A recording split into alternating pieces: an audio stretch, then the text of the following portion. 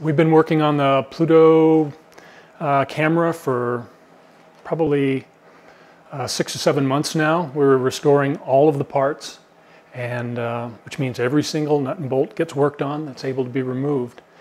And since the beginning, there was a lot of debate as to what color the tube is supposed to be. It also has a large metal frame that holds it up, and there's some debate about that as well.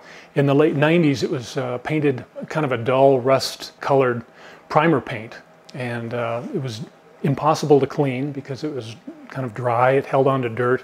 So we needed to paint it with something else, and we all had our ideas about what colors we wanted it. Some people were concerned about the historic accuracy, others were concerned about how pretty it looked. It wasn't until David Dvorkin came out from the Smithsonian, and I showed him all of the parts that we were working on, and I had asked him the very same question about the colors that it should be, and we talked about all the options, and he once he saw some silver paint peek out from underneath the black paint, which I pointed out, he almost did one of these and said, "That looks very telling," and I thought that was good. So we talked about that, and he was okay with the silver paint at that point. There was no physical evidence of orange paint anywhere, but there was physical evidence of silver paint.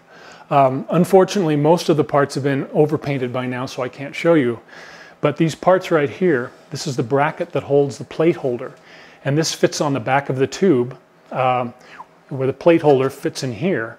And on the inside of this, and on these little wooden parts, you can see this was painted black in the late 90s, and underneath the black paint where it ran, because this was all assembled when it was painted, was this silver lead paint, which is the same paint, as far as I can tell, that the Clark telescope was painted originally.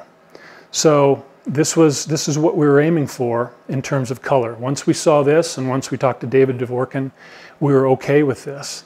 And we thought any reference to orange paint probably didn't really qualify, because this seems to be an original color.